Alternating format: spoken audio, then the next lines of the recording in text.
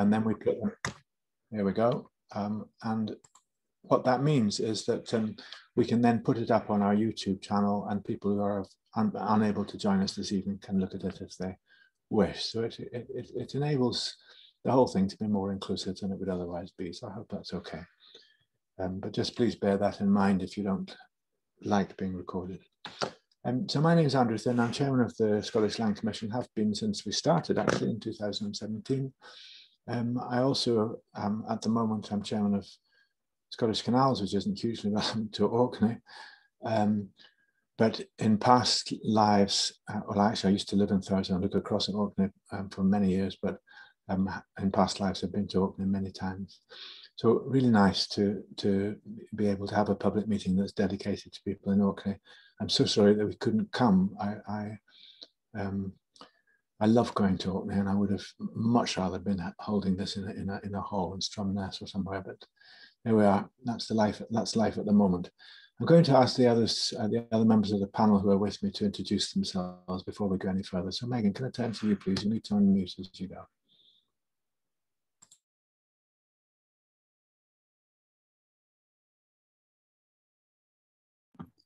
Sorry, everyone. Good evening, everyone. I'm having slight technical problems at this end. I'm Megan. I'm one of the land commissioners. I will be giving a short presentation at the beginning of this webinar. I grew up on the Isle of Skye, and then I went and lived overseas, worked on land reform internationally for a long time. But now I'm back living up in the West Highlands in Applecross this time, looking across the water to Skye. But it's great to be here, and likewise, I wish I was also in Orkney on the islands myself this evening, but we'll have to make do with what we have at the moment. Thanks. Thanks, Megan. And then David Adams. So this is not any particular order except the order of my screen. David, over to you. Thanks, Andrew. I'm David Adams. I'm one of the other land commissioners. The land commissioner's role is part-time, and we have an excellent full-time staff. I'm based in Scottish Borders. I'm emeritus professor at the University of Glasgow, which basically means I'm a retired academic. I have many happy memories of Orkney because I used to be external examiner at the International Centre for Island Technology in Stromness, so came regularly to Orkney. And unlike the others, it would have been nice if we could have gathered, but hopefully we will have as much interaction virtually tonight as we would have done in a hall. David, thanks very much indeed. And Gemma Campbell. Hi, I'm Gemma Campbell. I'm the Land Rights and Responsibilities Manager, and I work for the Commission. I'm based in Inverness, but originally from South Uist. I've been with the Commission for about 2.5 years now. Gemma, thank you so much, and thank you all of you for joining us. Now, before the pandemic, sorry, I should also say that behind the scenes is Posy McRae. Posy, because I couldn't see you, I nearly forgot, I apologise. So behind the scenes is Posy McRae, and she's managing all the technology, and she's going to be putting up information and links on the chat function as we go along. So I hope that, she said hi in the chat function, there you are. So if you open your chat box, click on that thing that says chat, and you'll get a box, then you'll be able to see things that she's putting up. So thank you, Posy. Now, before the pandemic, of course, we held public meetings, and it's one of our signatures, if you like, the Land Commission's signatures, that we hold public meetings every month around the country, and we have since we began. And the public meetings have shaped the things that we've worked on. They've shaped the decisions about what we should work on, because land reform is a huge subject. We can't do it all at once. So they are and continue to be hugely important. We've now migrated the whole thing online. It's actually working quite well.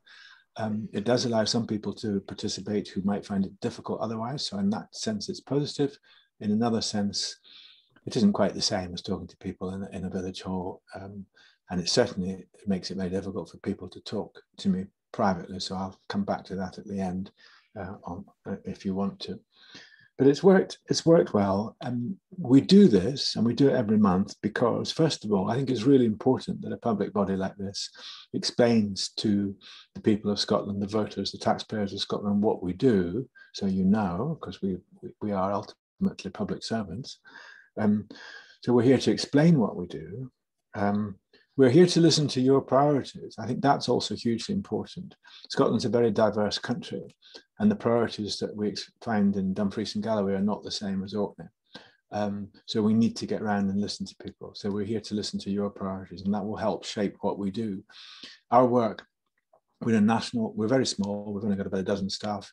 We're a national body and we're an advisor to government, but we can't do that if we don't understand the diversity of priorities around Scotland. So that's the second reason. And the third reason is a very simple one, which I feel strongly about, which is we're here to be held to account. So please hold us to account. If you think we're getting it wrong, tell us. If you think we're getting it right, tell us.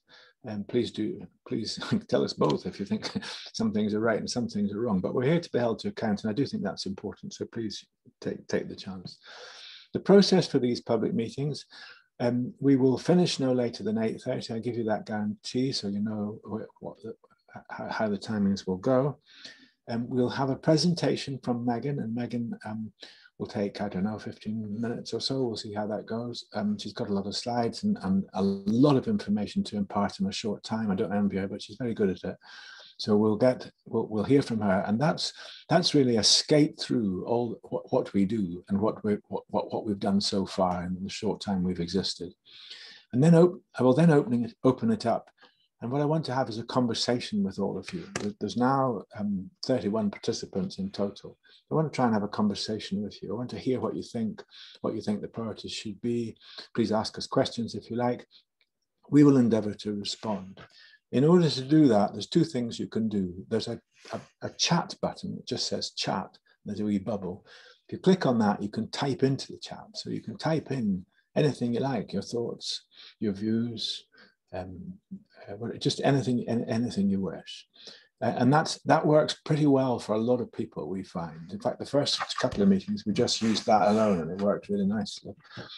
But we are also now, we've been trialing, and it's worked pretty well too, using the raise hand function as well. So if you want to speak and ask a specific question or make a specific observation that you don't really want to put in the chat box for whatever reason, but would rather speak, and lots of us do prefer to speak, then please click on that raise hand thing, and I will then be able to see that you're trying to get in, and I'll be able to bring you in. So that's how it will work.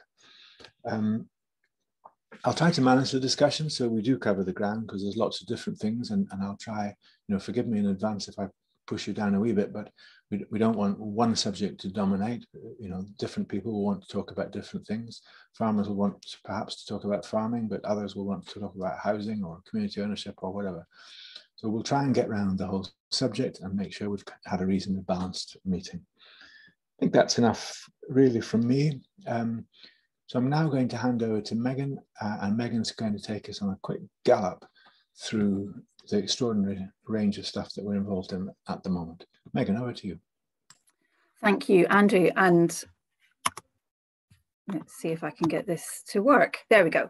So thanks, Andrew. And yes, so I'm going to spend about 15 minutes just giving a brief introduction to who the Scottish Land Commission are and what it is we're up to.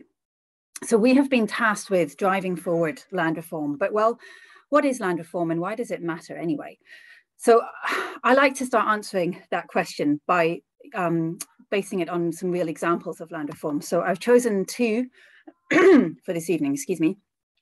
The photo at the top, I hope you'll recognise, is the Sound of Rousay, because I wanted to speak about the work of the Rousay, Eglissay and Wire Development Trust. So I'm sure many of you are very familiar with the Trust's work. They were established back in 2006 with a range of with a view to develop a whole range of different community development projects, many of which are focused on changing the use and purpose and productivity of land and assets around them. They've developed a 900 kilowatt community-owned wind turbine. They've developed community gardens.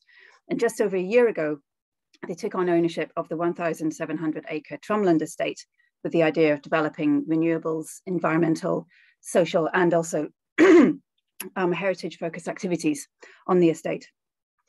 The photo at the bottom is the it's a social bike village, sorry, down in Edinburgh.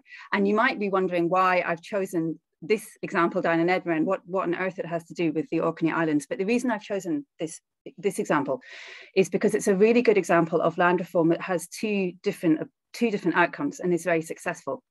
The social bike village, on the one hand, provides good quality of affordable housing for folk who are homeless or who are in temporary accommodation, and a wide range of skills and support structures which can help them get back on their feet and become more independent.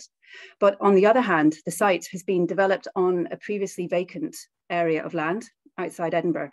And this is, I think, quite relevant in terms of what the situation facing some areas across the Orkney Islands where there is a real need for affordable housing, but you've also got a large number, at least a number of brownfield sites which could be put to more productive use. So I wanted to choose these two examples, and I could have chosen any number from across Scotland, which demonstrate the continued importance and urgency of land reform and why it's so important for Scotland's future. Because land reform can help transform a vacant or derelict site, which is a blight on a local community, into a site which is productive, whether that's for environmental, social, or economic purposes. It can help enable local families to access good quality, affordable homes in the places they want to live rather than having to move away. And it also helps to support the agricultural sector and farmers to be more successful and productive. And it also helps to ensure that people who own large areas of land in a particular location are not able to make decisions about that land without considering the negative impacts those decisions might have on local communities. So for us at the Land Commission, we see land reform really as a core part of the package of things which are needed across Scotland to make sure that communities are places that people want to live in and can live in and can find work in as well. And land reform is also part of our response to much bigger public policy challenges, such as the economic recovery and renewal after the pandemic, responding to the climate emergency, and the need to build resilient communities. And it's for all of these reasons that the Land Commission feels so passionately about the importance of what we're doing. And I'm hoping I will be able to infect you with that feeling of passion as well during the presentation and this evening. So who are we? Well, the Land Commission was established in 2017 by the Scottish Parliament, and it's one of the outcomes from the 2016 Land Reform Act. We are 5 land commissioners, so there's myself and David and Andrew here tonight, and we have 1 tenant farming commissioner, Dr. Bob McIntosh as well. And as Andrew said, we're supported by a small team of staff who, the pre-pandemic, were based out of our office in Inverness. So we've been tasked with the government to provide advice and leadership around a programme of land reform. And that's not just looking at urban areas, it's also looking at rural areas. And it's looking at both the kind of changes which are needed in terms of legislation and policy in the long term, as well as the more immediate changes in behaviour and practice that can make a real difference on the ground. Now, we are what's known as an NDPB, which is a non-departmental public body, which means we're not politicians. We are an arm's length body, public body, which helps to advise the government. And I also want you to bear in mind as I go through this presentation that we are the Land Commission. And although land intersects with a whole load of other issues and problems and policy areas, we're not the Planning Commission, we're not the Housing Commission, we're not the Transport Commission or the Heritage Commission.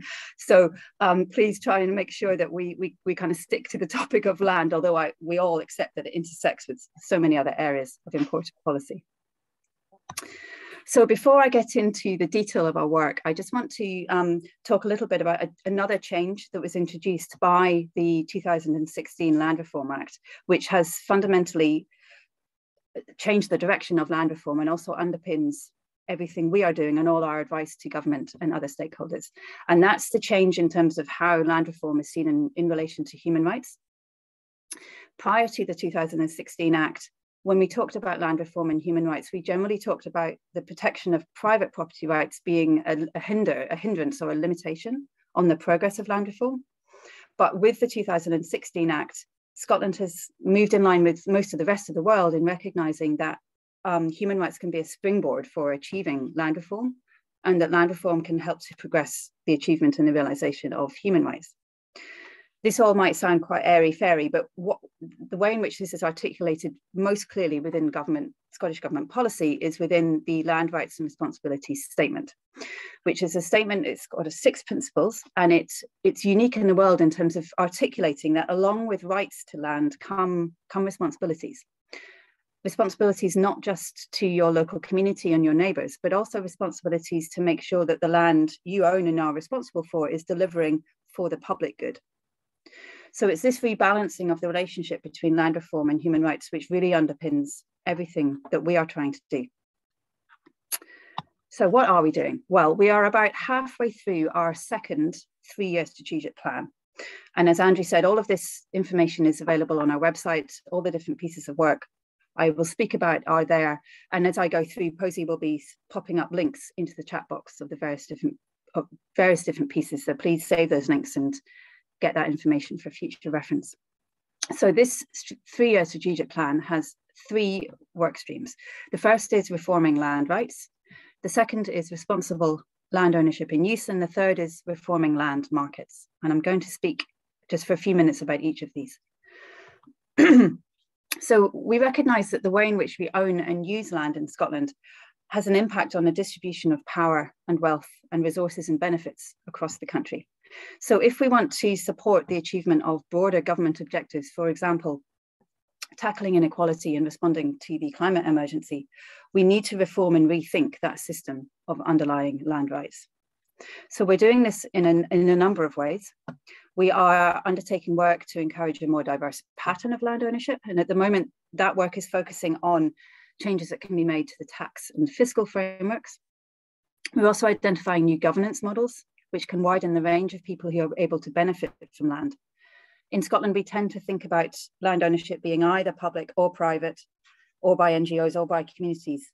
Whereas across Scotland, it's actually much more common to find a combination of these entities who are able to own and co-manage the same piece of land. So we're looking at different models and which of those models could be beneficial for the Scottish situation.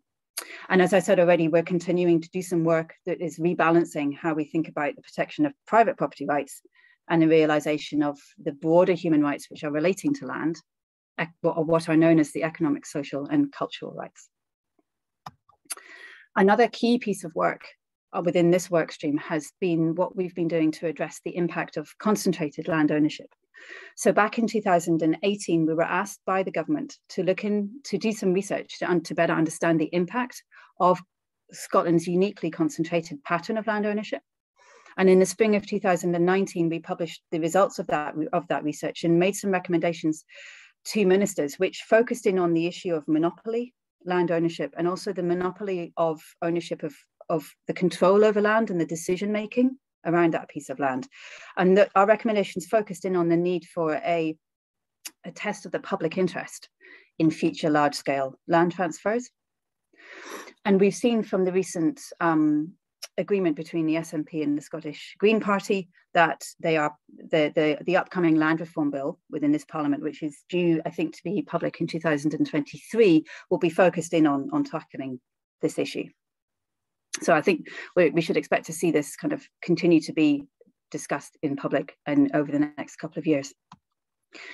The second of our work stream is around responsible land ownership and use. And this is aimed at ensuring that whoever owns and manages a piece of land, that they're doing it in a way which is more responsible both to local community and their neighbours, but also in terms of delivering greater public benefit. This work stream focuses in on supporting landowners of all different types and local communities in the implementation of that human rights related policy I already mentioned, the Land Rights and Responsibilities Statement. And we're doing this through what we call our Good Practice Programme. And Gemma is part of the team that implements that. So I'm really glad that she'll be able to be joining us in terms of answering questions about that work. We've published so far 8 different protocols, which help provide additional information additional information on the implementation of the Land Rights and Responsibilities Statement. And we're also I think in the last 12 months, we've worked with over 150 different landowners and different community groups to do this on the ground.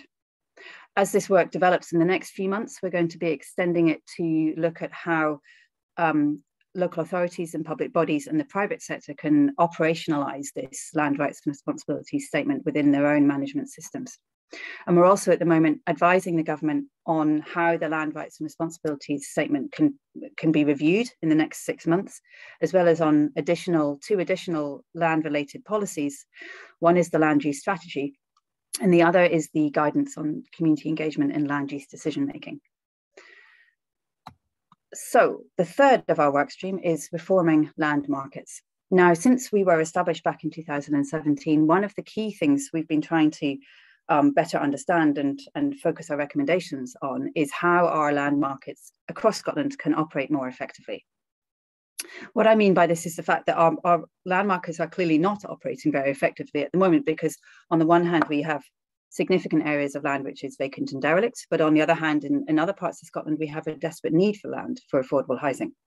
And we need to find a market system which works more effectively in terms of delivering better outcomes from those pieces of land. One of the first pieces of work we did within this work stream was to try and tackle the problem of vacant and derelict land. So sites like the area that the Social Bike Village was built upon, there are more than 11,000 hectares of land across Scotland, which are currently vacant and derelict. So that's about 3,500 different sites. There are, for example, four sites on the Scottish Government register of vacant and derelict sites within the Orkney Islands, totaling around 40 hectares. Now, this is a problem which disproportionately affects our most deprived communities, and that figure of 11,000 hectares has pretty much remained the same since the 1990s. It's a really entrenched problem.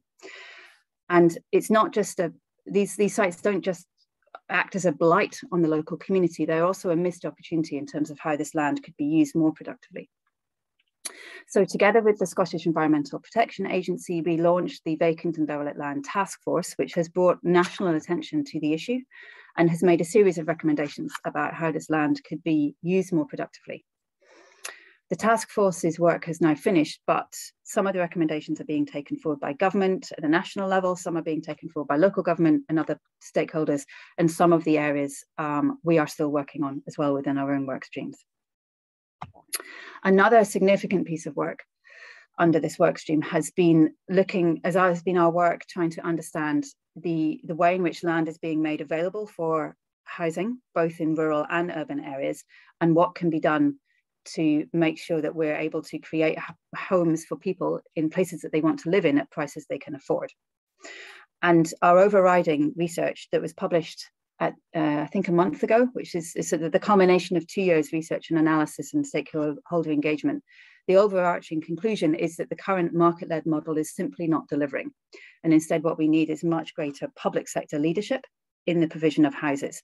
Now, this is both in more urban and peri-urban areas where housing development happens at scale, as well as in remote rural areas like my own community in Applecross, where 1 or 2 or 3 houses can really make a real difference in terms of the issue around affordable housing to a very small local community. So we've published a series of recommendations to ministers, and our recommendations are aimed at not just simply addressing the issue of affordable housing in terms of land availability, but doing that in a way which achieves wider government objectives. For example, town centre regeneration and addressing rural depopulation. And our recommendations are also in line with the government's new 3.2 billion fund for affordable housing and the 100,000 affordable home targets for 2032. So we have 5 recommendations here. The first is for a new fund to create a network of place pioneers which can focus on delivering housing where the land is already owned by public bodies. The second is around empowering local authorities to designate what we call regeneration partnership zones, where we have problems of fragmented land ownership which are preventing the delivery of housing. We're also recommending introducing new approaches to land value capture, as well as a new public land agency. And then finally, we are recommending a new transparency obligation on options and other kinds of conditions which are put on land, which are preventing those sites being developed for housing. So last but absolutely not least, I want to talk about the work of the Tenant Farming Commissioner, Dr. Bob McIntosh, who's got a statutory responsibility to help to improve relations between landowners and tenant farmers. So Bob and the team have been publishing a series of codes of practice and other guidance, and then they often respond to alleged breaches of those codes. And increasingly, they're helping to arrange mediation as a means of resolving issues or questions or disputes at the local level between tenant farmers and landowners, rather than parties resorting to legal routes, which can be really expensive and very time consuming. And then in addition to this sort of relationship building work, Bob and the team have also been doing a lot of work supporting new entrants. For example, we co-launched the land matching service a couple of years ago with the Farm Advisory Service and the Scottish Government. We've also been working with a lot of different tenant farmers on succession planning. So before I finish, I just want to tell you about a new campaign we've just launched called My Land. And this is a new hub where you can learn more about how individuals and organisations have made changes to the land around them, and as a result have really transformed their communities. If we have podcasts, we have case studies, we have loads of information. The purpose of this new platform is to try and move away from land reform being seen as really geeky or technical and complicated, and just demonstrate how transformative it can be and is being on different communities across Scotland, and how it is something that absolutely every single community could actually get involved in. So please come and join the conversation. We'd really like to be able to add some stories and case studies from the Orkney Islands and the north of Scotland in general, because it is quite Central Belt focused at the moment. And it would be fantastic if you could come and have a look. We're on Facebook and Twitter and other forms of social media, and there's also a website as well. So thank you very much. I'm going to hand back to Andrew now, and I'm really looking forward to hearing your comments and your questions. Thank you.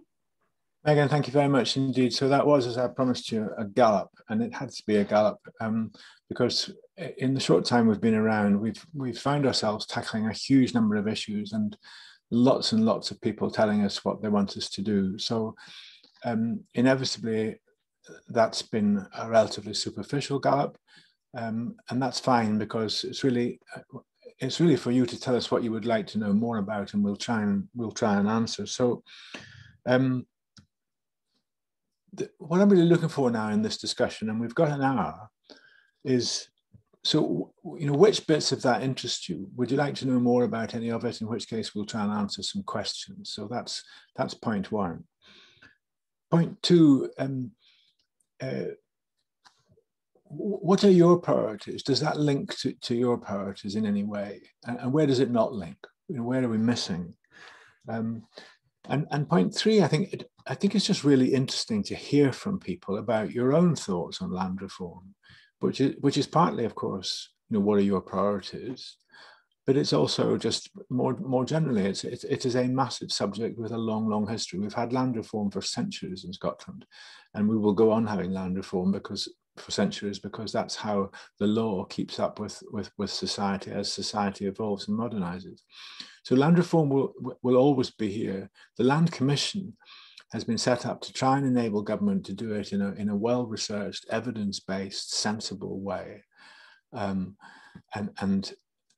so that's why so much of this is really quite detailed. The other thing that I just want to flag for you is there's a huge area of work, which Gemma in particular is very much at the forefront of, that we're involved in, which is just simply helping people, helping community groups, helping landowners, and so on and so forth, just helping people make the best of things with best practice guides and all this sort of thing. So we can talk about all that as well. Now, we can talk about this in two ways. There's a chat button. Please use the chat function. All you need to do is click on that button, and then you just type into it, and I'll pick stuff up from that. Or if you click on the yellow hand where it says raise hand, I should be able to see you, and I'll then invite you to contribute verbally. And when I do so, you'll need to unmute, of course. So there we go. Have a wee think about what you want to contribute and chip in. And while you're doing that, I'm just going to, because we had one or two emails and things before the meeting, I'm just going to kick this off with some stuff that was already sent into us while you're having a wee think. But please just get stuck into the chat or whatever as I'm talking. So the first thing, and I think I'm maybe going to come to you, Gemma, if that's all right. The first thing that was flagged to us before the meeting was whether land reform was just about private landowners, and what about public sector landowners like Historic Environment Scotland or Orkney Islands Council, or what about charitable landowners like the RSPB, another big player in Orkney. And we've done a huge amount of work with the good practice guides and so on, trying to help people get things right. So Gemma, just some thoughts on that, on the good practice work, but also on, this is not just about private landowners, and really any thoughts around some of that, just to kick us off, please. Yeah, I absolutely agree. It's not just about private landowners, and we've been doing lots and lots of work with public bodies for the last few years, but particularly this year. Some of the really active stuff we've got going on at the moment is we're working with a range of public bodies to develop some guidance on community wealth building. We're looking at a kind of community wealth building approach to managing your land and assets. We've been doing work with the Scottish Government. We recently spoke to a lot of relevant authorities, who are the bodies that you can submit a community asset transfer to. So we've done some work with them. We have been working with landowners to carry out self-assessments, and that includes public bodies looking at, and RSPB as well, looking at how they manage their land, what they could do better, where there's good practice that they could share or expand on. So it is something where it applies to all landowners and managers, whether they're public or private, and we're always happy to help people with their processes, with their strategies and policies and the things they're developing. Thanks, Gemma. So I've got a couple of questions. So I'm going to start. So one from Fiona Graham, I'll come to second, if I may, Fiona, because William Annell has got his hand up. So I'm going to go to William first. I can't see your face, William. I can see a white box. I'm not quite sure why, but no matter, I'm sure we'll hear you. Yeah, hi, my name's William Annell. So yeah, thanks for taking the time to come and speak to us today. It's greatly appreciated, considering all the work you're doing. And the goals and aspirations of what you're doing seem, fantastic. Affordable housing is something that's quite close to my heart. On the subject of land ownership, does the Commission appreciate the historical and cultural differences in land ownership in Orkney compared to that of Scotland? And if not, are you interested? Great. So, I mean, the short answer is we understand them a bit, but probably not a huge amount. But I'm going to come to David. David, do you want to offer some thoughts on the general point, which is that right across Scotland, there are different origins. Orkney is a very good example, actually. But of course, right across Scotland, we've got different historical roots and to land ownership patterns and land ownership. We've got the crofting counties only in parts of Scotland, for example. Some thoughts on that, David? David, you're muted. You're muted, David. I'm muted. We're under strict instructions to keep ourselves muted, and then you forget. Yeah, I was going to say that's I think very, very interesting, and I think it'd be useful just to explore this a bit further and maybe have a little bit more information on the particular aspects that you think are of most relevance to land reform.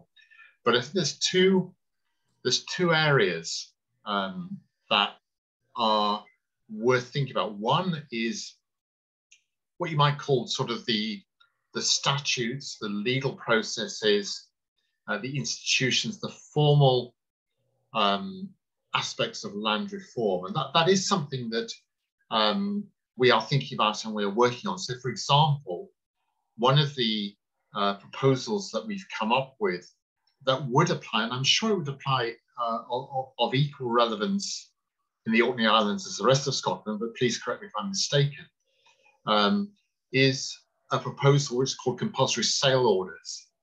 And they are intended to ensure that land and buildings that are left vacant or derelict over a long period of time are brought to the market and are sold to someone who can actually make use of them. And that would require a change in the law. But the other aspect of our work, which I think is equally applicable, whatever the system of law and policy and legislation, is around culture, around landowning strategies, about behaviour, and whether in fact landowners, those who own land, those who use land, are operating in a cooperative way, a supportive way, or whether actually they're part of the problem. So I think maybe the second is more generic in Scotland, and maybe the first, we need to be a little more cognizant of the particular differences in Orkney, and I would sort of welcome more of a discussion of what those differences are that people think we ought to take note of. Thank you, Andrew. William, I'm going to come back to you because actually, oddly, your question does link quite nicely to Fiona's question about island impact assessments, because it is absolutely the case that we'll produce advice, and we're producing advice for the Scottish Government or the Scottish Parliament, and then they have to turn that into something that works, legislation or policy, and it has to work for a pretty diverse country. Just tell us a wee bit more, William, about what's behind your question, what's bothering you. So kind of the basis of what I'm kind of getting at is that for the most part, Orcadians were not subjected to the Highland clearances. If you exclude Rousey and a couple other incidents, so Rousey in the 1840s, is that the lands were owned outright by the Orcadians under feudal tenure. So there's a different legal structure behind the land ownership. The lands were then removed from the hands of the islanders via the Scottish Earls from the 1500s on to the 1900s.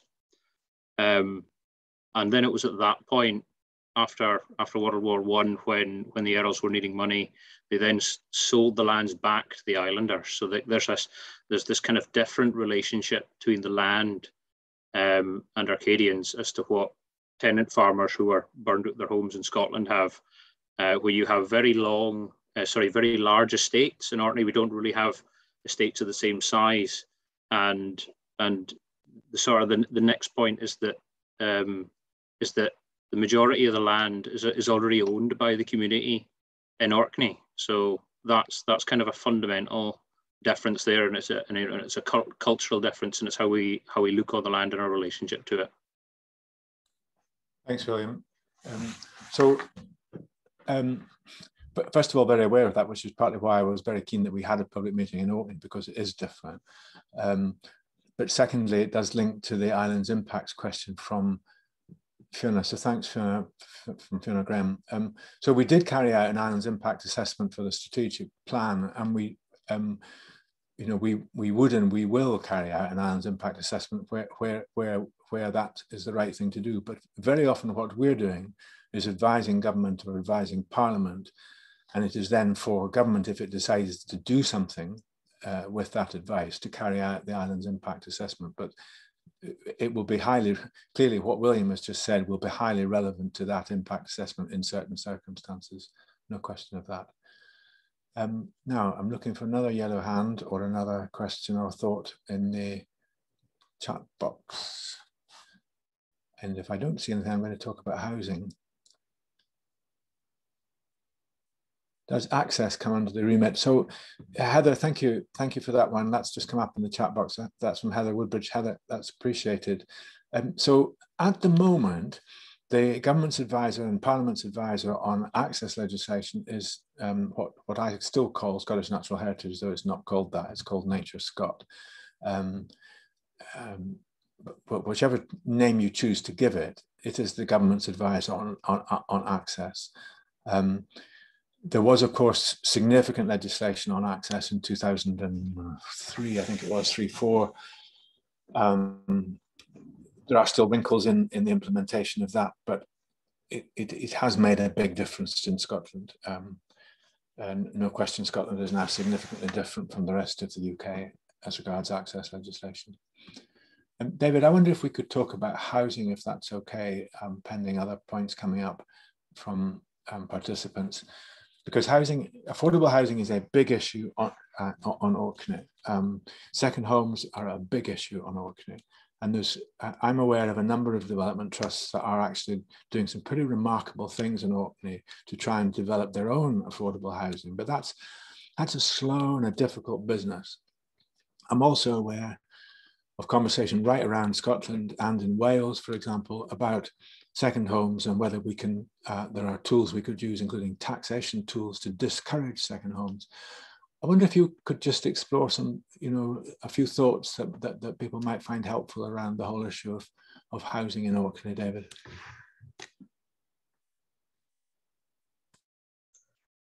Yeah, thanks, Andrew. Yeah, I think there's often quite a bit of confusion around our role in relation to housing, because as Megan said in his introduction, we are the Land Commission and not the Planning Commission. And in many places in Scotland, I know it's the case in Orkney that there is concern as to whether planning regulations, planning policy inhibits new housing. It's not really the role of the Land Commission to determine what the planning policy should be of the local authority, of the local council. But there's a whole different dimension that actually is equally important and is a constraint on why houses don't get built, particularly in rural areas, but also in urban areas as well, which is that the person who owns the land is not particularly cooperative in making the land available, not making the land available for rapid development wherever it happens to be. So the focus of what we've done is to look at the relationship between the owner of land, the potential developer, and whether houses get built. And it's clear from research we've commissioned, from what we've done ourselves, that from time to time there is a real problem that even if planning permission were to be granted by a local authority, the land wouldn't necessarily come forward for development. So that relates to a whole series of recommendations that Megan alluded to earlier on. And I think one of the important ones in that report was for a new Scottish Land Agency, which is different from the Commission because we're really a research and almost a think tank type of body. An agency would be there to facilitate the transfer of land from those who perhaps have held it in the past to those who want to build on it. And in rural areas or in islands, I mean, that might be down to actually facilitating the transfer of individual plots of land. In urban Scotland, it might be the facilitating the transfer of large areas. So I guess we see the relationship between housing and land ownership to be equally important as the relationship between housing and planning. Actually, the two interact, but I think that the point I want to make is we're not here to tell the local planning authority how to set out their planning policy. That's not our job. Our job is to ensure that that where it is considered appropriate for development to take place, that development does actually take place, and it's not in any way constrained by the inability to bring the land forward. I think that's probably enough said at the moment, but other people might want to come forward with that and other questions and so on and so forth. I think is Megan wanting to come in? Yeah, David, thank you very much indeed. Megan, just 2 seconds if you could hold. I just want to see if any participant would like to help us with thoughts on housing. And I've just seen your comment in the chat. Thanks. I think I would find it very interesting. I think we would find it very interesting to get any feedback as to. I mean, no one's jumping up and down, which I don't think means there's no problem about housing on Orkney. I mean, to the best of my knowledge, there is a shortage of affordable housing in Orkney, and there is a second home issue on Orkney. But I may be wrong, so please tell me. Does anyone want to contribute? No hands going up. Okay. Oh, there's William. William, tell us, please. Great. Just because I've opened my mouth, so know the tap won't stop. Well, yeah, this one's not really for me, but there's a lot of friends that I have who are in the kind of younger category, and yeah, you're absolutely right that house prices in Orkney are astronomical. I think it's the same problems and the same instigating effects that you're seeing all around the UK. Quite exacerbated in Orkney because it's there's such a small supply houses for folk. So you know, on behalf of a lot of people that I know, yeah, absolutely, it's a major problem. One of the big problems is being able to carry out a planning application and build a new house. There's lots of constraints around having things that are within the vernacular tradition that mean that people can't afford to do the developments, but then there's also a lot of restrictions on urbanization of the countryside. So a lot of those things that, you know, I can kind of see the point of the planning department, but these things are holding a lot of developments back. And I know that you said that it's not within your remit, but that's a major effect. And another one is you know, second homes, and you know, kind of you know, various other impacts that you get from, you know, imbalanced demographic, and huge number of other effects. Well, thanks. So I mean, I'm certainly aware of a case in Chappensay where planning requirements made it very difficult to develop housing. So that's useful to get your feedback. And there's Fiona again. Thanks, Fiona. So I'm interested in the planning issue is clearly an issue. Whether land is being brought forward, but then planning is not being consented, is that the problem? And also, so Fiona's saying there's a huge number of vacant stroke derelict homes. Does that mean derelict in the sense of falling down, or derelict in the sense of second homes? I'm not sure, Fiona, maybe you could help. Because one of the things we are working on and will publish later this year is a review of taxation, certain aspects of taxation, and you may be aware, but in Wales, for example, they're trialling doubling the council tax on second homes. Difficult thing to do. Megan, you were wanting in, so why don't you come in on this issue? It's a really important issue, and certainly if you live in Applecross, it's kind of, you've got the scars. So over to you, Megan. Well, yeah, I mean, Applecross is another very, very sparsely populated remote rural area where we also, I mean, the local community here has a huge problem of lack of availability of affordable homes for local communities. Plus, we have about half of our housing stock currently either being short-term lets or second homes. So very much understand the challenges. What I wanted to reflect on was firstly just going kind of adding on to what David said in terms of our work on housing. We commissioned Savills to do a review of the various different issues relating to the lack of availability of land for housing and the problems associated with affordable housing in remote rural areas. And they included the case study in Chappensay that Andrew already referred to. And in addition to the problems around the planning system not being sympathetic enough for the rural and island housing needs, the other major conclusion was the fact that in these areas, the large-scale housing developers are not interested in bringing forward development projects for housing in these kind of areas because the scale doesn't work for them financially, and infrastructure costs are too much. And as a result, it's left to local community development trusts and local housing trusts to be providing that housing. So quite a lot of the recommendations we've been making have been around what kind of support community development trust and other local groups need to be able to make the bringing forward of affordable housing by community groups easier. And I know myself how difficult that is because the Applecross Community Development Trust is also trying to build affordable homes themselves, and it's a very difficult process to go through if you're not a housing developer or you know, for a community group that's a huge challenge. So there were definitely recommendations in our work that related to the need for community groups who are providing affordable housing in remote rural areas to be given more support and for the planning system to be more sympathetic to that.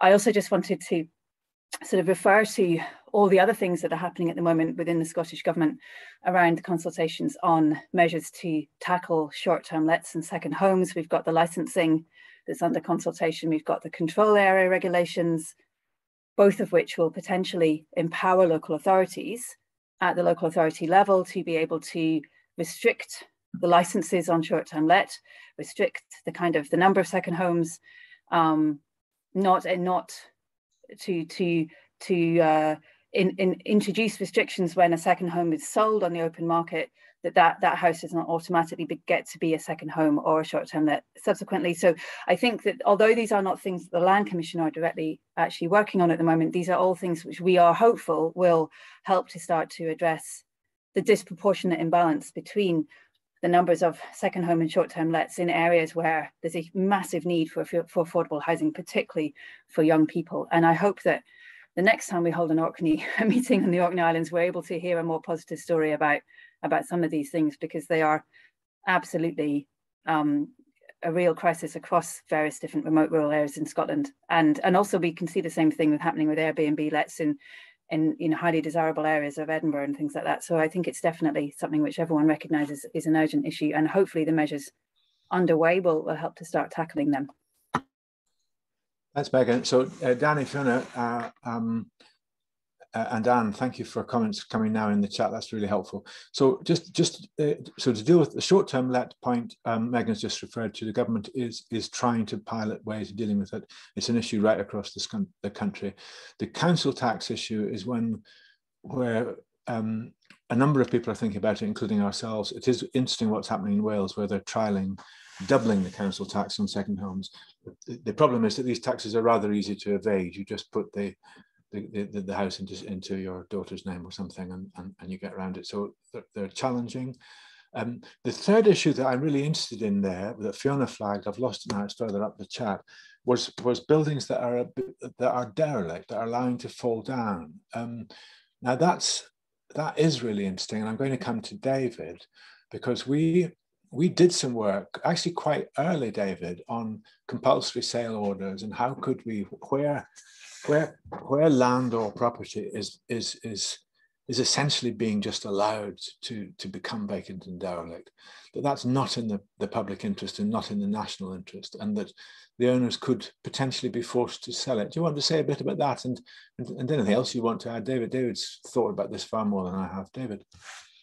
Well, I was going to just make reference to the very detailed report in the Scottish Parliament Committee on Empty Homes, which I think was 2019. I think a lot of local authorities made representations to that committee. I'm not too sure whether the Orkney Islands Council did so or not, but the gist of many representations was the need for compulsory sale powers for homes that are left empty, which, as we've indicated, was one of the early recommendations of the Land Commission.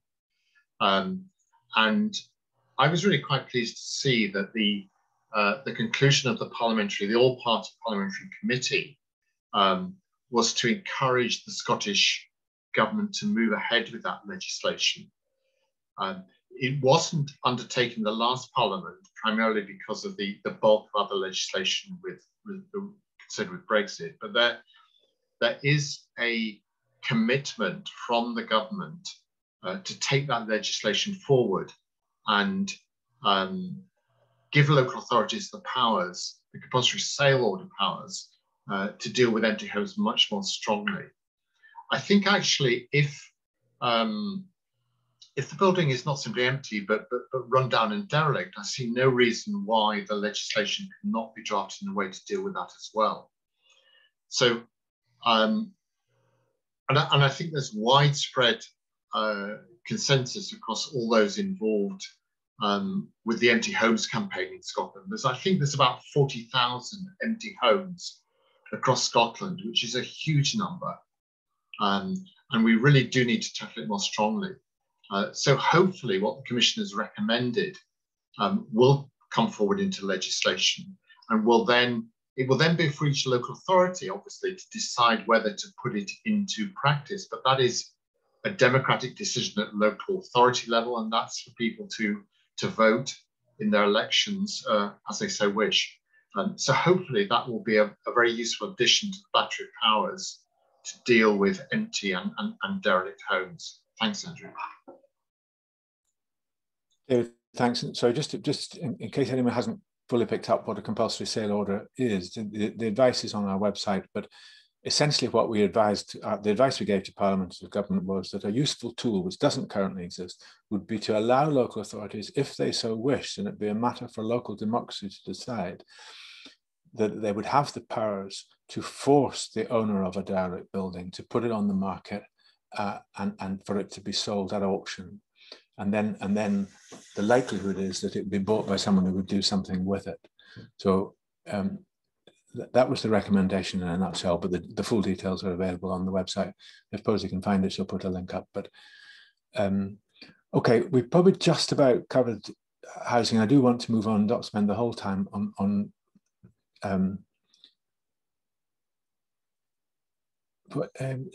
sorry, I'm just reading this thing from Andrew Harvey. Yeah, I don't think anyone's talking about forcibly taking land at a reduced value, to the best of my knowledge, but I don't know where you've picked that one up. I think that would be highly unlikely. I think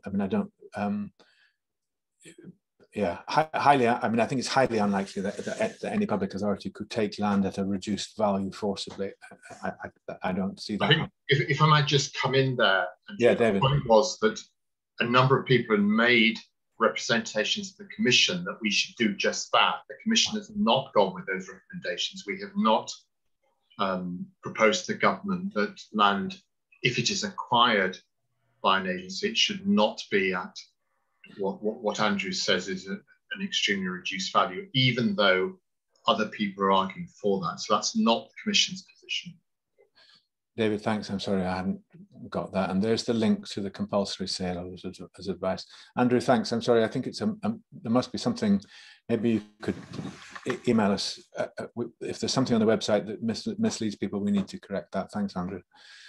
Let's move on, because there are other things that I would like to cover. Now, one of the things that's been in the press a lot is this whole business of natural capital and carbon capture and carbon credits and all that sort of thing. The NFUS has had a lot to say about it. I've gone on the record on a number of occasions just urging a bit of caution here.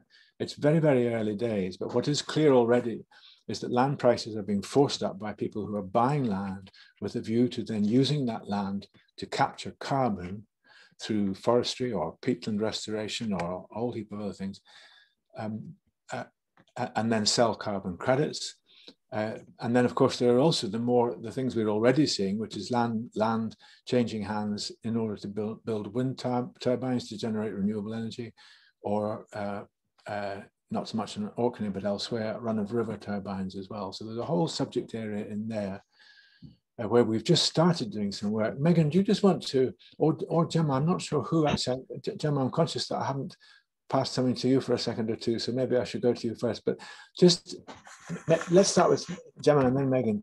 Just it's early days, and we've got some way to go on this, but it's very clear that the whole business of managing land to capture carbon is going to be important. And already speculators are coming in and buying farms and buying land with a view to being able to make money through capturing carbon. Do you want to say just a wee bit about that work, Gemma? You can't preempt our conclusions because we don't know what they would be, but let's say a wee bit about that, and then I'll turn to Megan.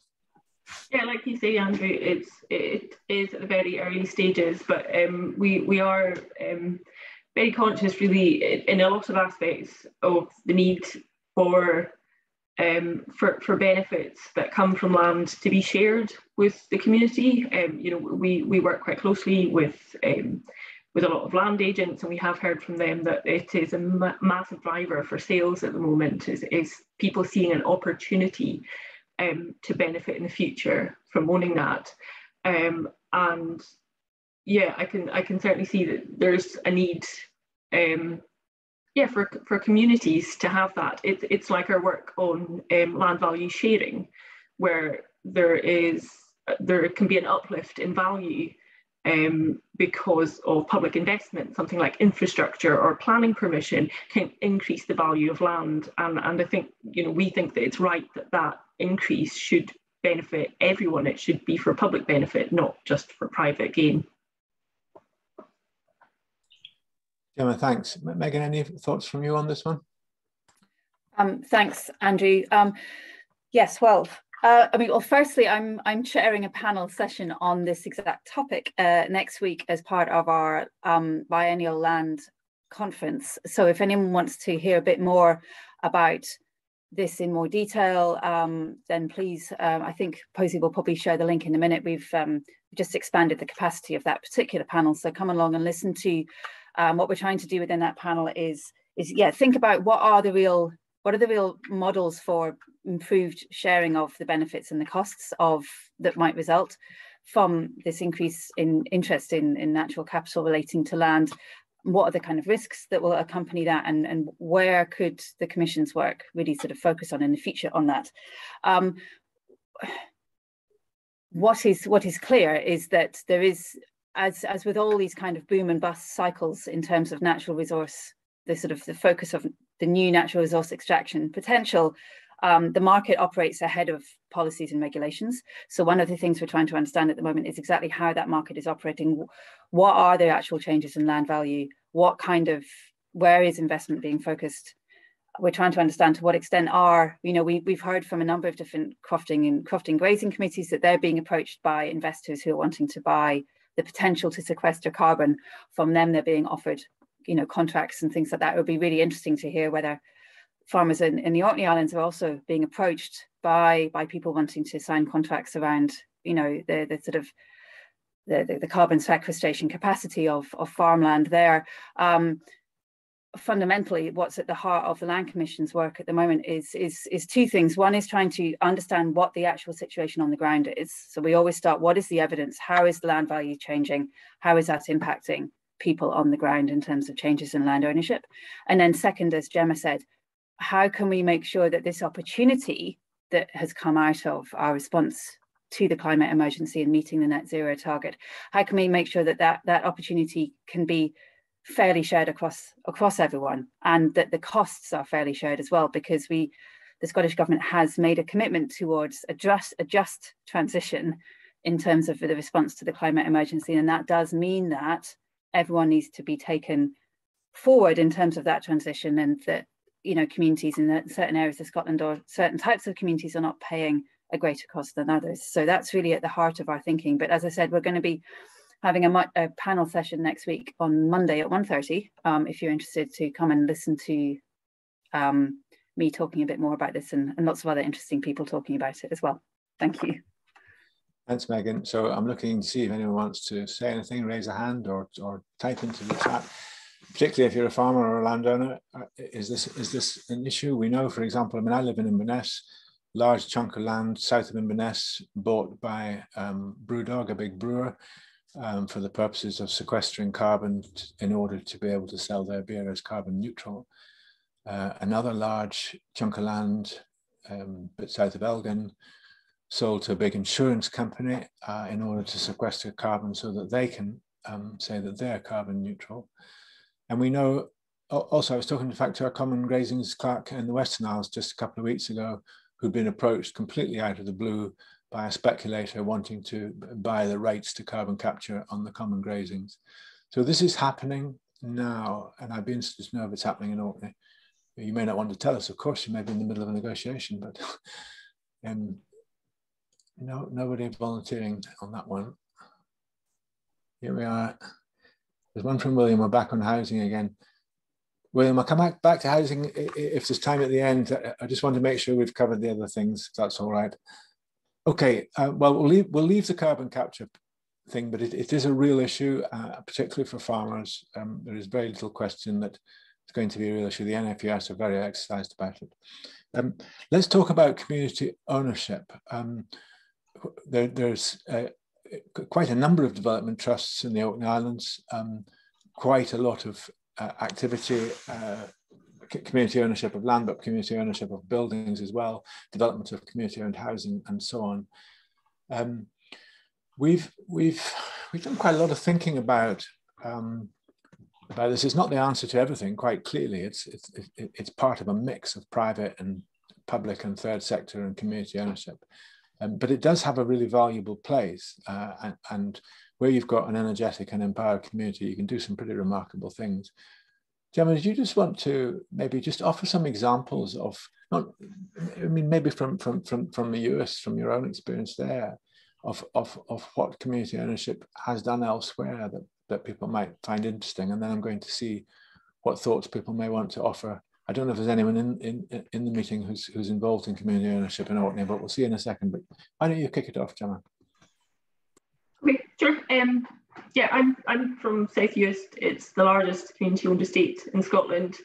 We bought out the island in 2006 on St Andrew's Day. I think it's fair to say I was 19 when the buyout went ahead, but I mean, at that point, if the owners of the island had walked in to the shop when I was there, I wouldn't have been able to pick them out. I wouldn't have known it was them. They did come up for I think a lot of shooting and fishing and things that I wasn't really involved in. But since the island's been bought out, you know, it's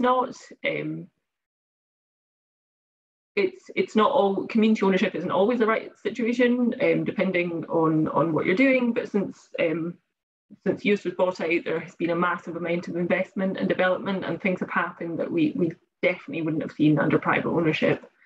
You know, there's turbine development, there's been investment in the harbour in my local village, and there is kind of level of democratic participation that wasn't there before. So there's an election every year. People get to have a say in who's making decisions, and they're actually currently looking for nominations for the board for this year's round of elections. And it's something I worked in prior to coming to the Commission. I worked on the Scottish Land Fund, and that included kind of across the Highlands and Islands, including Orkney. So there are loads of fantastic examples of communities, you know, saving their local shops, delivering housing, creating community space and amenities. And it's something that, you know, can be really empowering and really give the community a say over what happens, and to give them a bit of control over the local economy. And it ties into some work we're developing some guidance on community wealth building at the moment, and community ownership of assets and of the economy and of local wealth is a really important aspect of that. I think someone mentioned earlier that you know, communities own a lot of the land in Orkney anyway, that community ownership is part of that, and I think that, you know, we've got that in common in the Western Isles. And it's something we're looking at how support for that goes on. Obviously, I've mentioned I worked on a land fund, but we're looking at other funding options. We're looking at options to complement the land fund, other ways of getting a bit of funding in, different kinds of investment that can support communities to purchase assets. We think it's, you know, it is going to be an ongoing thing in Scotland. We're going to continue to see communities purchasing land. There's a lot of interest across the country, and that's expanded into urban areas in the last 4.5 years. So, you know, we've done research on it. It's something we support, and we have spoken to a lot of communities who own land or who are interested in owning land. And yeah, happy to answer any questions you have, really. Gemma, thanks. Just an aside, Anne and Peter, thanks for your comments about farming. Yes, been point taken about, it's no question that you know, managing grazings in a particular way can sequester a lot of carbon. I just want to continue on this community ownership theme, recognizing that Uist is totally different. Orkney doesn't have that kind of land ownership structure, but what we have got on Orkney is quite a lot of development trusts on Sandy and North Onelsey and Bursey and so on, that are doing quite important things. So I would value if anyone wants to contribute thoughts on that. How's it working? Are you being able to access the investment capital you need? Anyone got any experience of community share issues? Those sorts of things. If not, we'll move on. But here's one from Heather. Heather, thank you. Yes, so this is an issue. Very interestingly, we've come from almost nowhere on community-owned housing to a lot of development trusts trying to do it, and raising the funding, certainly from public sources, is very difficult. And what's happening is a lot of development trusts around Scotland are now raising it from philanthropic and charitable sources, some with remarkable success. Gemma, do you want to say a wee bit more about? So we've been doing work on you know, there is the land fund, but we must be careful not to rely on the taxpayer for this sort of stuff. And we've done a lot of thinking about other ways of raising capital, philanthropic community shares, all these sorts of things. Gemma, do you want to say a wee bit more about that, please? Yeah, sure. We're currently working with some consultants exploring the different kinds of options. They are, Andrew's mentioned philanthropic funding. We're looking at things like community shares issues, private investment. It's work that's building on a report that we published a couple of years ago now, looking at funding options. So we have that report and we've got a table of the different funding options available on our website, but we're looking at building on that, and we're going to make recommendations to the Scottish Government on those kind of funding options to complement the land fund, really looking at that kind of medium to long term and what they can do to further support that. So there's some interesting ideas coming out of it. We've been working on it for probably about the past 6 weeks, and we're hoping to have something published probably into early next year on that.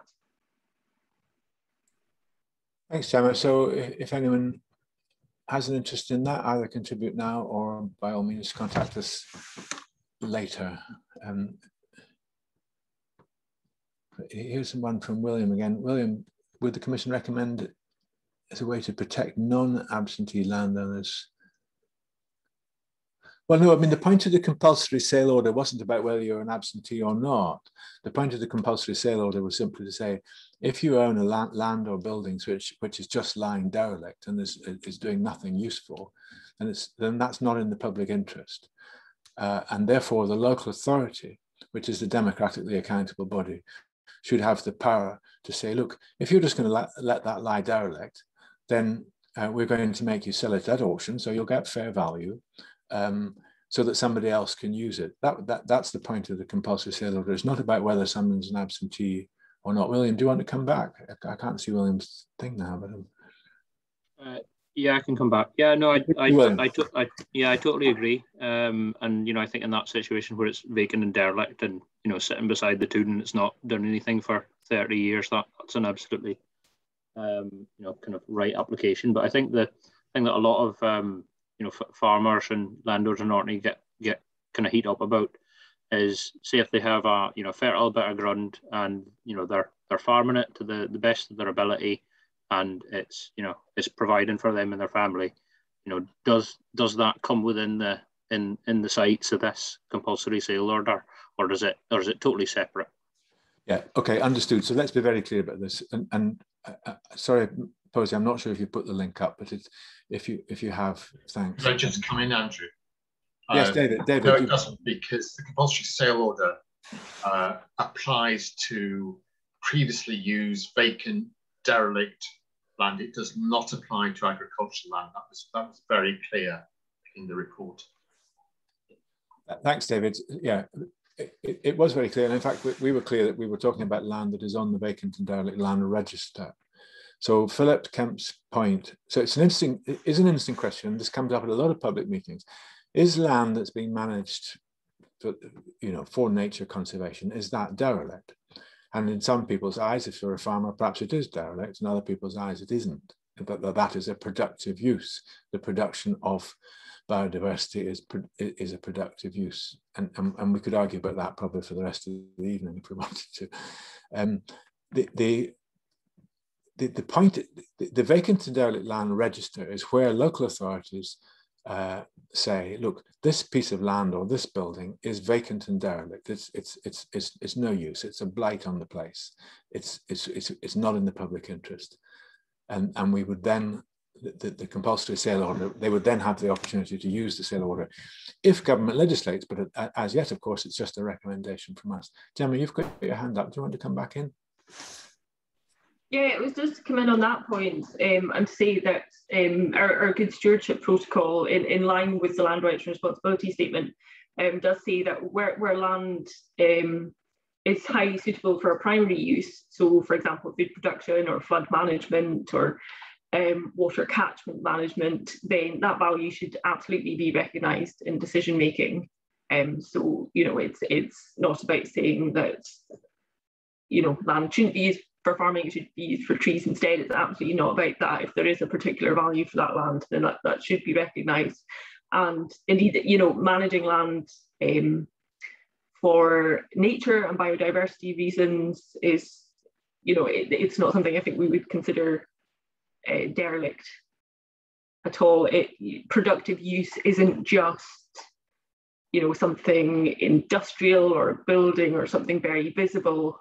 You know, it might look like there's not a lot going on, but in actual fact, it could be, you know, a really positive outcome that's coming from the way the land is being managed. Gemma, thank you. I'm interested, Philip, that you raise it, and I don't know whether you want to speak further, because I'm also aware from Facebook traffic that I was watching that there was some question about whether Historic Environment Scotland's ownership of land was also holding back the economy. Now, I don't know, you know, I understand that I understand the issue because it's an issue in many other parts of Scotland. I also understand the point that HES have a significant role in Orkney. I also understand perfectly well that RSVB are a big landowner in Orkney. It would be helpful, I don't know what, Philip, I'm sorry, I'm looking for your name on the thing, whether you want to contribute further on that, or if anyone else wants to offer a thought on these big public and charitable landowners, and whether you find that, you know, are they positive or neutral, or are there issues? Interested in feedback if anyone wants to offer something, or just type it in if you want. No hands going up.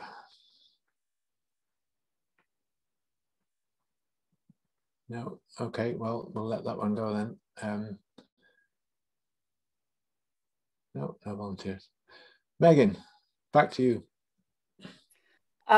Maybe while someone is mulling over a response to that question, I think it's worth reiterating that the Land Rights and Responsibilities Statement and the government guidance on engaging with communities around land use decision making applies to every different type of landowner, including Historic Environment Scotland, including landowning land that is owned by NGOs such as the RSPB. So there is the expectations on responsible land ownership and stewardship. And when I'm talking about responsible, I'm talking here in terms of the need to engage with local communities, the need to involve local communities in decision making around land is a responsibility for all landowners. It's not just something that we're focusing on in terms of private landowners or public landowners, because I think we sort of sometimes the assumption is that these kind of policies are primarily designed for private land ownership, and that absolutely is not the case.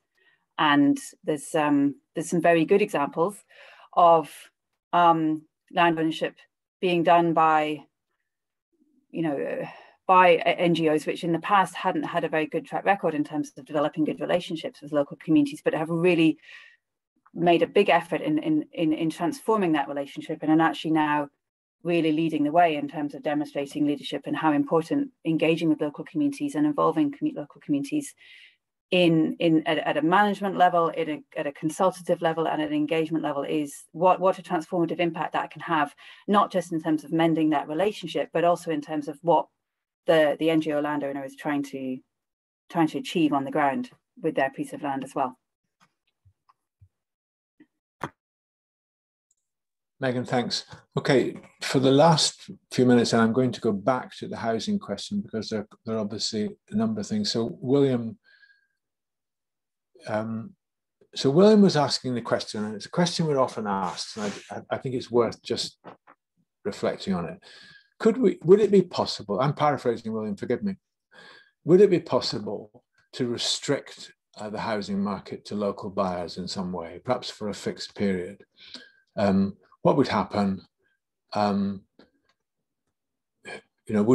that mean that local people then got a chance to buy things at a fair price, or would it just mean that nobody would sell anything? Or would it result in local people buying up houses cheap in order to sell them on 6 months later at a higher price on an open market? Or what would happen? Or is there a way of perhaps having some houses only available to locals and others available for second homes? That sort of stuff. Charlie, are you wanting to come in? Charlie, yeah, you need to unmute yourself, please. Sorry on that. I'm a great believer in the carrot rather than the stick. And the one thing that could incentivize local purchasing is no capital gains tax on a transfer to someone local as opposed to a second homeowner. And it's a very easy and practical way of policing the system. And I don't see that that's insurmountable. It may be open to abuse, but I wouldn't have thought so. It's a really interesting idea, Charlie. Thank you. We are doing a piece of work on tax. Capital gains tax is not devolved. It's managed from Westminster, but we're not afraid to offer advice to Westminster as well, and we will do. So yeah, thank you. We'll be publishing that later in the year. There are other taxes, property taxes, that we are thinking quite hard about. Land and buildings transaction tax, for example. But tax is an incredibly difficult subject because, first of all, because of unforeseen consequences, and secondly, because of tax avoidance and evasion. I'm just going to come to you, David, if I may, on the picking up William's point about, this William Annell's point about, could we restrict the market in some way? Just a general thought on that, because one hears it a lot. Are there ways in which we could, ring fence some houses for local people only and that sort of thing? Yeah, thanks, Andrew. I think there is a distinction between newly built housing and existing housing. Local authorities have quite wide experience and powers through Section 75 agreements in managing the occupancy of new housing in pressure locations.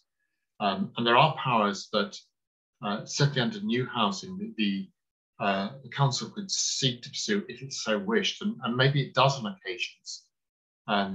Maybe it does in a way that may be unhelpful. So, for example, I've seen quite a bit of traffic on the way in which the local authority restricts the occupancy of new houses on farms in a very tight way. The difference, obviously, is from that to the existing housing market and transactions in the open market between the existing seller and a purchaser. I think there's all kinds of practicalities that probably make that quite a hard thing to do. And most of the effort most of the thought has been around, as has been said, the tax incentives or the tax disincentives that might reduce the likelihood of homes being turned into second homes. So it's really the existing market that's much harder to do that kind of thing than new development. I think that's the gist of the issue. And we are exploring it in relation to some of the tax work, but we shouldn't necessarily presume we will come up with a golden bullet on it. David, thank you. It is a fantastically difficult issue, William. Thanks for raising it again. And we'll continue to work on it. There are no easy answers. I've been involved working on this for 15, 20 years. I used to chair one of the national park authorities where second homes are a huge problem. It is incredibly difficult to find something that's not, people can't get round. And it also, one has to recognize that for every house buyer, there's a house seller. And if you limit who they can sell it to, you've reduced the price they'll get for it. So, that's the other side of the equation. Now, there were just a couple of more things coming up. I'm conscious of the time. Fiona, thanks. I'm not familiar with who owns the Ring of Brodgar at the moment, so forgive me, I'd need to understand that. It might be one of these cases where community ownership, if people already consider it as theirs, community ownership might be a good route, and that has certainly been done elsewhere, but I'm sorry, I'm not familiar with who owns it. Forgive me. New government, new governments. Eleanor, thanks. The new governance thing, let's just touch on that, because I think that is quite interesting. And then I'll come to John. John Files got his hand up. So just very briefly, well, maybe I'll just deal with that because of time, if that's all right, to the others. So what we're thinking about is that in Scotland and in the UK, as Megan said earlier, it tends to be it's either privately owned or publicly owned, or a charity owns it, but somebody owns it. The idea of shared ownership in some way or another is relatively rare in this country, though commonplace in many other parts of Europe where different rights are owned by different people. The nearest example I can give you in Scotland is that in a crofting, for example, in a common grazings, the right to graze may well be owned by the crofters, the right to do many other things owned by the landowner, the right to take fish may be owned by somebody else completely, fishing rights may be owned by someone completely. That kind of shared thing happens a little bit in Scotland, but there may well be, and we're working on this, there may well be new models where different rights could be more shared. So different interest groups, if you like, would own different bits of rights in land, and that might be a way forward in certain circumstances. And Megan's just flagging up that there will be a session on that in the conference. Now, John, conscious of time running out, John, you've got your hand up. John File. Yes, sorry, Andrew. Can you hear me okay? Yes, got you. Yeah, no, I was trying to post on a link there about the stoke boxes so people were aware if they weren't what's been going on. I'm very conscious I don't have an Arcadian accent, but I've been asked by 3 or 4 farmers to live on tonight because I've been representing a few up there that were very concerned lately the way they've been treated with geese and things like that. So that's led to a fight back against the capture of the stoats. Will land reform, this is not a comment on RSPB land ownership, but it is on potential access. There's a couple of issues. There's RSPB access at the moment for stoke boxes, which has been rebuked by many farmers at the moment, and they actually thought they had a right. There was letters went out saying there was a right to access farms, which was wrong. And also Orkney Islands Council are looking for more access to land around areas where there's pressure caused by the cruise ships. Now, both of these examples have significant benefits to the ambitions of both those organisations. But to some of the community there that have been there a long time, there is no real benefit, and they're seeing potential threats to their property and their ways of managing their property.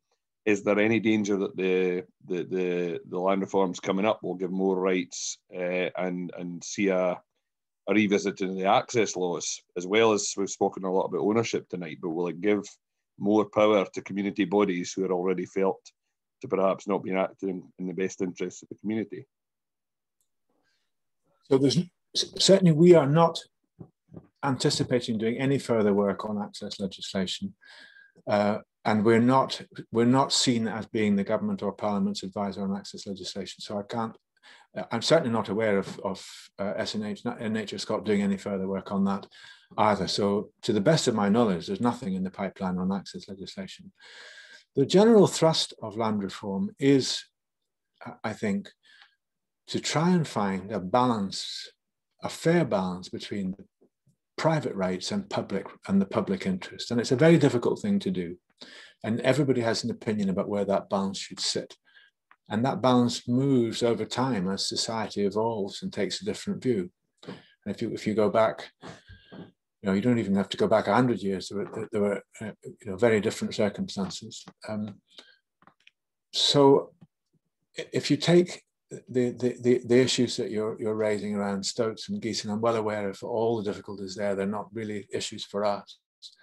At the end of the day, government has to try and find a fair balance between the private interest of the private landowner, the rights that go with property rights, if you like, and a legitimate societal interest more generally. And that's not an easy thing, but that's what land reform will continue to try and do in all sorts of different ways. Not sure if that answers you, John, but it's probably the nearest I can get. Conscious that it's 8:30 and I said we would finish at 8:30, so I'm going to. So just a couple of things before I do that. First of all, there is an email address which Posey's put up once already, but maybe you could put it up again, Posey. please feel free to email us if you've got thoughts, observations, or questions. Or if you want to have a chat with me, because normally in a public meeting afterwards, I hang about and have private chats with people who want to say things they didn't want to say in public. So if you want to speak to me, email in on that email address that's now up in the chat, and I'll give you a ring. And I make that commitment because I think it's important that you have access to me if you want it. You may not want it. And secondly, could you please fill in the Smart Survey link, which is also there, because it helps us greatly to improve these sessions. We're learning as much as anybody how to do public meetings online. It's not easy. So feedback, please. Otherwise, thank you all very much for participating. I do think that's been enormously helpful, not least because Orkney is different. And there's no doubt about that. Scotland's diverse, but Orkney is particularly different, and the issues that we've heard this evening are not the same as we would hear in other public meetings. So thank you all very much indeed. Big thank you to Gemma, to David, and to Megan for contributing in all sorts of different ways. Thank you for that. Thank you to everyone who asked a question. These things don't work if you don't ask questions and make observations, so thank you for that. I'll look forward to, hopefully, to the next public meeting in Orkney actually being on Orkney and not over this machine, which is not my favourite way of interacting with people. But for now, good night. Safe journey to your kitchen for a cocoa or whatever you're going to do. Good night all. Thank you. Thank you. Good night.